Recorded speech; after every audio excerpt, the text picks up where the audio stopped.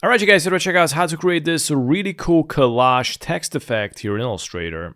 And also, if you want to check out how I made this really cool 3D text effects, I already have the tutorials here on YouTube uploaded, so I'm going to leave a link in the description, of course, if I can find them still. So let's take a look. Alright, so this is going to be my artboard size, and I'm going to drag and drop one of the letters. And from here, let's go and select the polygonal lasso tool. And what I'm going to do is make a selection of the letter. And let's go down to the mask and select add layer mask. So it's going to cut it out. And now we're going to need to find some wrapped papers. And of course for that I did download some wrapped paper. And I'm going to go to the layer. So basically this is a mock-up and I'm going to remove the unnecessary stuff here. So here we got the effect. And I'm going to remove the background, open up the effect and remove the rest. So here we got the model. I'm going to select it and I'm going to add a solid black. And then I'm also going to open up the effect and I'm going to go here to the model and I'm going to duplicate the solid color right here and uncheck the model and delete the rest of the layers. And I'm going to press Ctrl Shift select everything, right click and select merge layers.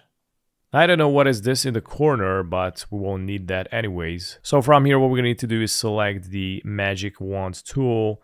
And I'm going to select one of these wrapped paper. I'm going to click on here. And I'm also going to press Ctrl Shift to select these ones.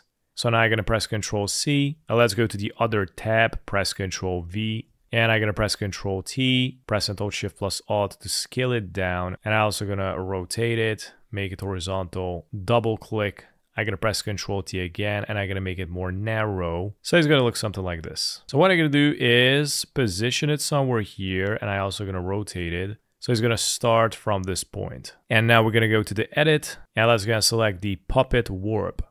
So here what we're going to need to do is add a couple of pins. So I'm going to add one here at the corner, add another one here and here so you can manipulate it. And I'm going to add another one here. There you go, until you're going to turn it around. And I think this is actually pretty good, but I'm going to add a couple of more pins and I'm going to position it correctly like so.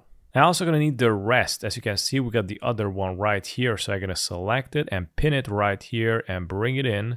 And I'm going to move it right here and place it. So now I'm going to add the rest of the pins. All right, so from here, we're going to need to clean this up. So I'm going to go and select the letter N here. Click on the mask thumbnail. Select the brush. Make sure that you're on the black, for example. And here we're going to delete the unnecessary part with the black color, like so. Remove the unnecessary areas. And now we're going to need to fill up the rest with pink here. So I'm going to go and swap this from black to white. And with the white, we can fill it up. I'm also going to drag and drop a wrinkle paper texture.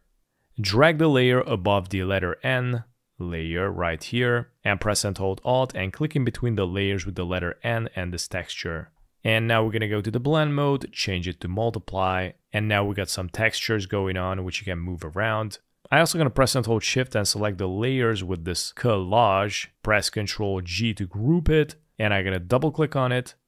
And let's go and select drop shadows. And here you can add some shadows, increase or decrease the intensity, and arrange it however you like. And pretty much that's it. Thanks for watching.